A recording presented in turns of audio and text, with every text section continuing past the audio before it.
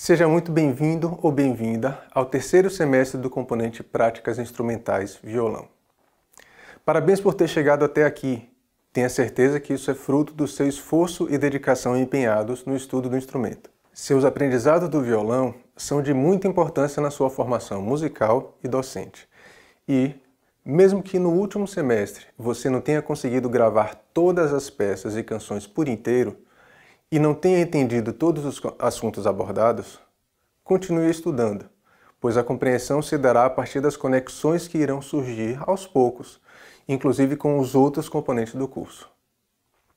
Neste semestre, vamos continuar estudando canções, leitura musical, exercícios técnicos e pequenas peças, para que você possa desenvolver ainda mais as habilidades de cantar e se acompanhar ao violão, ler partituras, executar peças instrumentais solo e em conjunto.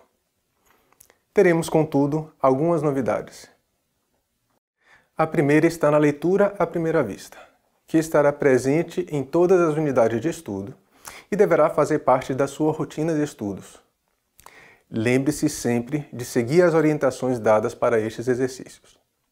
A outra novidade é que você elaborará seu próprio arranjo musical neste semestre. A cada unidade de estudos, daremos um passo na construção deste arranjo e você receberá feedbacks semanalmente que te auxiliarão neste processo. Por isso é muito importante que você realize todas as gravações solicitadas. Também teremos algumas peças ou exercícios técnicos que você gravará por algumas semanas, fazendo ajustes, se necessário, de acordo com os feedbacks dados. Se não forem fáceis para você, procure praticá-los diariamente, pois a técnica é desenvolvida ao longo da semana de estudo. Deste modo, pedirei nas gravações semanais que você apresente sempre um exercício de leitura, seu arranjo em construção e uma pequena peça ou exercício técnico. A avaliação continuará sendo realizada em 3 níveis, como prevê o PPC do curso. Neste semestre, você também fará gravações semanais, para que este tipo de atividade se torne cada vez mais natural. Com base em cada gravação feita, você responderá a perguntas de autoavaliação do seu envolvimento com os estudos naquela semana e da qualidade do vídeo gravado. A N1 de cada semana será obtida pela interação com a unidade de estudos, lendo as telas e materiais e assistindo aos vídeos, realizando as gravações solicitadas e respondendo tanto ao questionário quanto à pesquisa de autoavaliação. As instruções para a gravação do vídeo continuam as mesmas. Procure um lugar iluminado e com poucos ruídos e atente-se para o enquadramento da câmera. Atenção especial para este quesito. No enquadramento do vídeo, seu rosto, mãos e instrumento devem estar completamente visíveis. Outro cuidado que você precisará ter é com o espelhamento do vídeo. Antes de postar, verifique se sua câmera ou o editor não estão deixando o vídeo com a imagem invertida. E, por fim, teste o link antes de entregar a tarefa. Assim como nos semestres anteriores, este nível será avaliado através de uma gravação que você fará próximo ao final do semestre.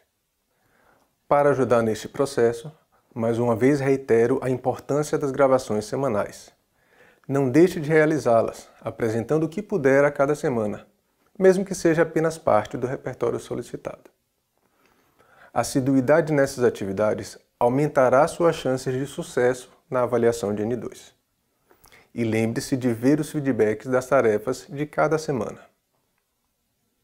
Finalmente, a avaliação de nível 3, que consiste em atividade realizada durante o CIP. É muito importante que você leia toda a unidade de estudos.